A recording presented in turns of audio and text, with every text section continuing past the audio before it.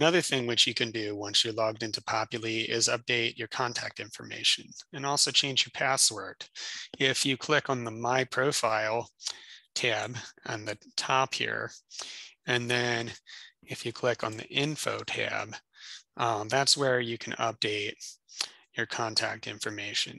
You can change your phone number, you can change your email address, you can change your physical address. Physical address, that's an important one because that's what we would use if we needed to send you a financial aid refund check, for example, for like if you had Pell Grants coming to you and there was more money that you were going to be getting for your Pell than was necessary to cover the cost of the courses.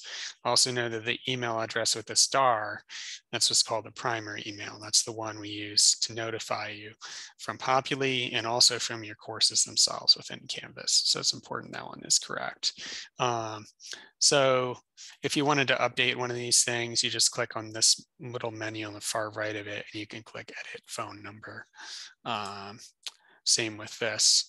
You could switch one to be primary. Same with the address. So this is just a way that you can update your contact information yourself. You could also email us at support@cityvision.edu if you'd prefer to have us make that update. Similarly, there's a way that you can change your own password in Populi.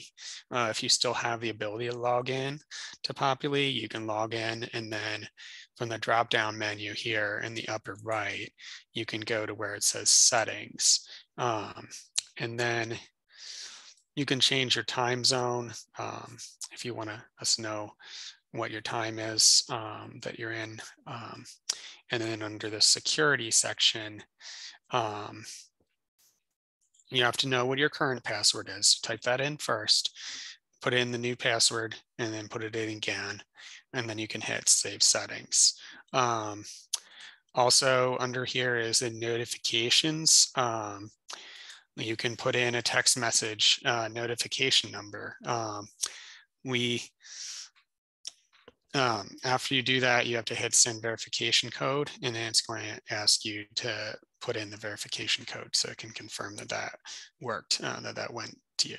That's just a way we could notify you of urgent things that are specific to you, like if you were about to get dropped from a course for lack of activity. So that's not something that we would use very often, but sometimes if there's something urgent we need to get a hold of you about, that can be useful. Some of these other notification settings on here, you won't see those, and those won't be relevant to you, particularly because your actual discussion posts will be in Canvas. So that's something we'll be talking about in another video in this series. Thanks.